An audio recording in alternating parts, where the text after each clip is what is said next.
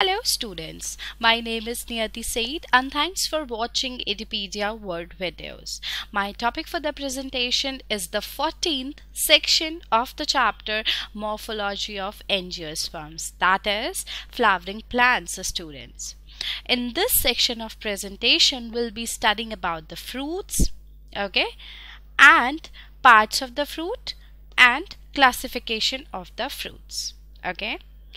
So what is fruit, students? Fruit is a characteristic feature of the flowering plants. It is mature or ripened ovary, which is developed after fertilization.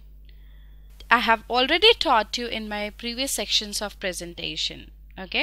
So if a fruit is formed without fertilization of the ovary, then that is known as Parthenocarpic fruit. So fruit, you can define it as a metamorphosed or ripened ovary without or with one or more seeds. So introduction. If flower forms before the fertilization, see, this is the ovary, and after fertilization, so after fertilization it becomes fruit. Before fertilization it is just an ovary, but after fertilization it gets converted or it gets metamorphosed into fruit. That's why we say that it is a mature or ripened ovary which is developed after fertilization. So if a fruit is formed without the fertilization of the ovary, then that is called as Parthenocarpic fruit. So this is before fertilization. These small ones are your ovules and this is your ovary. So ovule gets converted into seeds, right? And ovary gets converted into fruit after fertilization. So if fruit develops exclusively from ovary, then that is called as true fruit, and true fruit is also called as Eucarp. For example, mango. And if fruits develop from the other floral parts like thalamus, then that is called as false fruit or pseudocarp. Example is your apple. So whenever you see apple, just remember that it's a false fruit, which is developed from the other floral part, that is your thalamus. So apple is your pseudocarp, that is false fruit. It is not a true fruit like eucarp, which is developed exclusively from ovary. And if fruit develops without fertilization, then that is known as your parthenocarp. Example is your banana. Now come to the next part of this presentation, and that is your parts of the fruit. So this is your pericarp, right? This is your seed, and pericarp is made up of epicarp, mesocarp and endocarp. So you can say that generally the fruit consists of a whorl or pericarp and seeds. The pericarp may be dry or fleshy. When pericarp is thick and fleshy, it is differentiated into outer epicarp, which is this one. And when pericarp is thick and fleshy, then that gets differentiated into mesocarp, which is your middle mesocarp, and then inner is your endocarp, right? So outer part forms a skin or protective covering. See, fruits generally have three parts. Exocarp, which is your outermost skin or the covering. Then comes your mesocarp, which is your middle part of the fruit. And endocarp, see, this is your endocarp. This is the inner part of the fruit. Together, all three are known as pericarp. Mesocarp is usually fleshy, as you can see that this is fleshy and the edible part of the fruit. However, in some fruits such as almond, the endocarp is the edible part. This is your edible part. In many fruits, two or all three of the layers are fused and are indistinguishable at maturity. Fruits can be dry or fleshy. Furthermore, fruits can be divided into dehiscent or indehiscent type, okay, which I'll be explaining you in detail. That dehiscent fruits such as peas, they readily release their seeds, while indehiscent fruits like peaches, they rely on decay to release their seeds, okay. So this were the parts of the fruit. See, the middle part is usually pulpy or juicy, and inner part is thin, as you can see, and membranous. It is hard, it is stony, okay, which is seen in mango and plum, okay. Now come to the third section of this presentation, classification of fruit. See, simple fruit, aggregate fruit, and composite fruit, okay. Simple fruit, it is again divided into two, dry and fleshy, and composite fruit is divided again into two, Syconus and Sorosis, okay. So broadly if we see, then there are the three classifications of fruit, and they are simple fruit, aggregate fruit, and composite fruit. Simple fruit is divided into two, dry simple fruit and fleshy simple fruit, and composite fruit is again divided into two, Syconus composite fruit and Sorosis composite fruit, okay. So what is fleshy fruits? A fruit in which the wall becomes soft and fleshy as it matures, okay. First classification of fleshy fruit is your drupe, okay. What is drupe? In mango and coconut, the fruit is known as drupe, okay. They develop from monocarpillary superior ovaries, and they are one-seeded, okay. Let's see in detail what is drupe. So it is one-seeded simple fruit which is developed from superior ovary, okay, in which the innermost portion of the wall is known as endocarp. It becomes hard and stony, and the outermost part, which is known as exocarp, it becomes a relatively thin skin, and the middle portion between skin and stone is known as mesocarp. It becomes either fleshy or fibrous, okay, which is seen in cherry and coconut, walnut, okay. Because of the extra floral bracts or hairs, the latter two fruits, they are sometimes called as drupes, but best of best, they are called as nuts, okay, like pistachio, okay, almond, coconut, coffee, okay, dates, and apricots. So you can say that drupe is a fleshy fruit with thin outer skin and central stone that contains the seed, okay, and it is developed from the superior ovary, in which the innermost portion, which is your endocarp, it becomes very hard and stony, and outer part, which is your exocarp, it becomes relatively thin skin, and the middle part, it becomes either fleshy or fibrous, okay.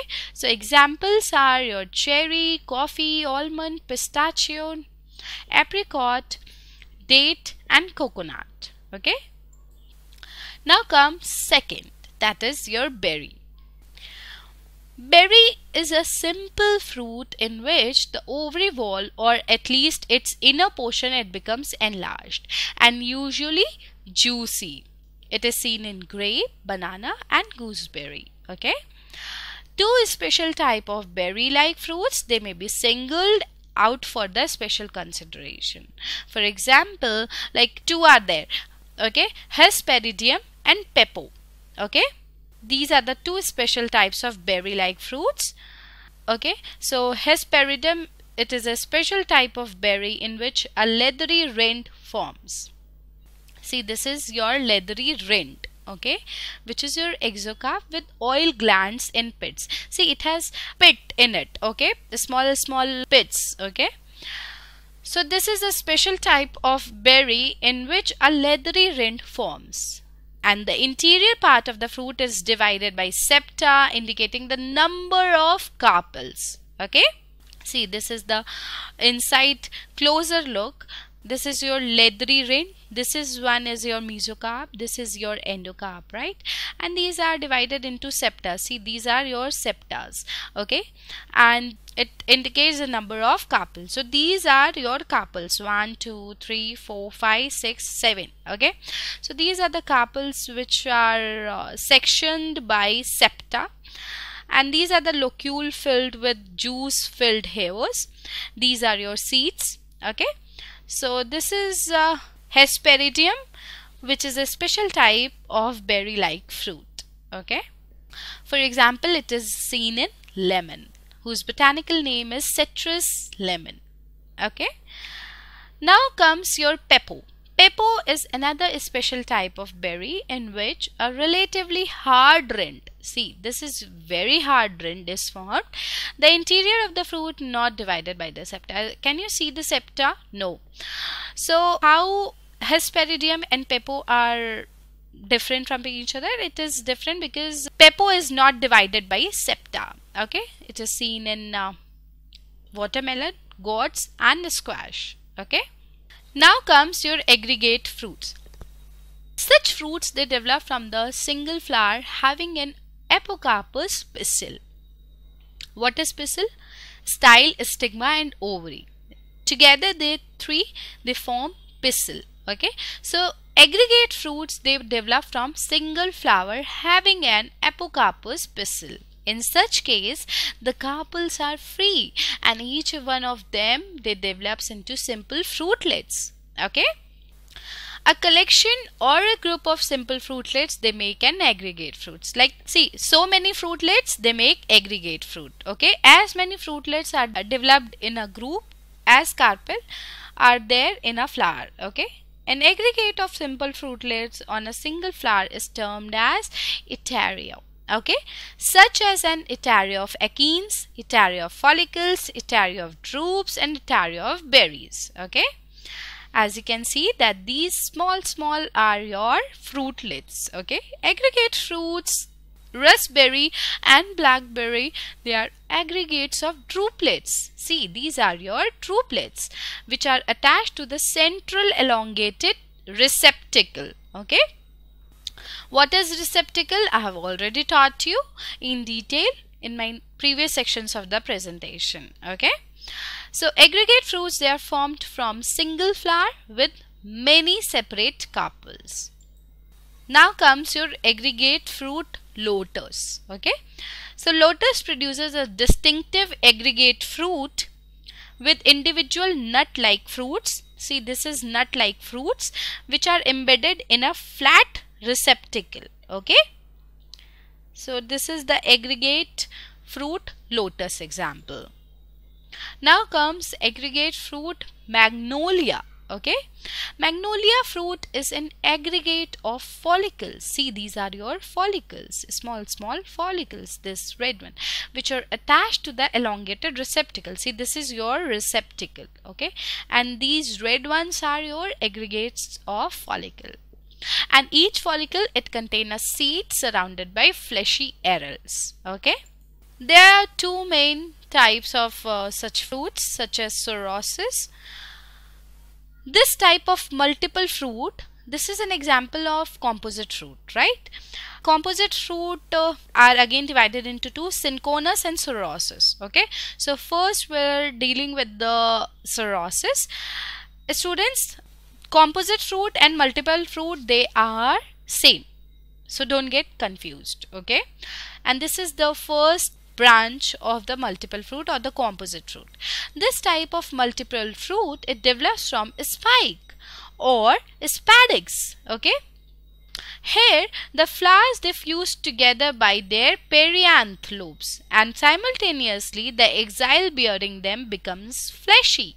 See, this is the example of Sorosis, that is your pineapple. Okay, as a result, the whole inflorescence, it forms a compact mass. Okay, for example, it is seen in pineapple and jackfruit. Whereas in morus, which is commonly called as mulberry, see, this is your mulberries. Okay, the perianth lobe, it becomes thick. Okay, and juicy, and they are edible also. Here the ovules do not mature into seeds, okay, and therefore the carpels, they develop into small nutlets and they are seedless, okay. So this is your Sorosis, which is the first branch of composite fruit. In this actually what happens is fruit, it develops from the spikes or spadix. Here all the flowers, they fuse together by their perianth lobe, okay, and simultaneously the axis bearing them. See, this is the axis bearing them. It becomes fleshy and juicy, and as a result the whole inflorescence, see this is inflorescence, okay, which forms a compact mass, and thus it forms a fruit, okay. So this is your pineapple, fleshy bracts of the pineapple, and this is Sorosis of mulberry. Multiple fruit, Osage, orange. Multiple fruits, they develop from several flowers where the carpels, they stay together to resemble a single fruit, okay. So these are the small fruits, individual fruits. They are called as achenes. They completely enclosed in receptacle and sepal tissues, okay. So multiple fruits, they develop from several flowers. See, several flowers are there and they get converted into several multiple fruits where the carpels, they stay together and it resembles a single fruit, okay. As I told you, mulberry is also an example of multiple or composite fruit, okay. So mulberry, it produces a cluster of fruit, each enclosing an achene, okay. So the fleshy part of each fruit is swollen sepal tissue. Now the second category of composite fruit is Syconus. This type of composite fruit, it develops from a hollow pear-shaped fleshy receptacle which encloses numerous minute male and female flowers. See, this is male flower, okay, these are female flowers, this is fleshy thalamus, and these are your gall flowers, okay, this is your gall flower, and this is your peduncle. So in this type of composite fruit, it develops from hollow pear-shaped fleshy receptacle, okay. Receptacle is there, which is this Syconus is developed from fleshy receptacle which encloses numerous minute male and female flowers. The receptacle, it develops further and gets converted into so-called edible fleshy fruits, okay, and it really encloses a number of true fruits or achenes which develops from the female flowers. This is female flower of the hypanthodium inflorescence, okay. So Syconus example is banyan and many species of ficus. Now comes your Sorosis.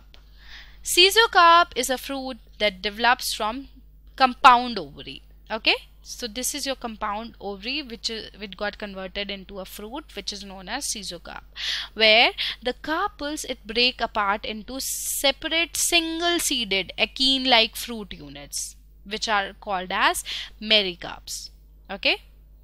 And please note that simplest Sorosis have two pericarps, that means two fruit units. Here the fruit units, they are called as pericarps, okay. So this is your Sorosis. It is a fruit that develops from a compound ovary, okay, where the carpel, they get broken apart into separate single seeded fruitlets which is called as pericarps. So this was all about the fruit. In my next section of the presentation, we'll be studying about the seed and structure of dicotyledonous seed and structure of monocotyledonous seed. So till then, stay tuned and keep watching Edipedia word videos.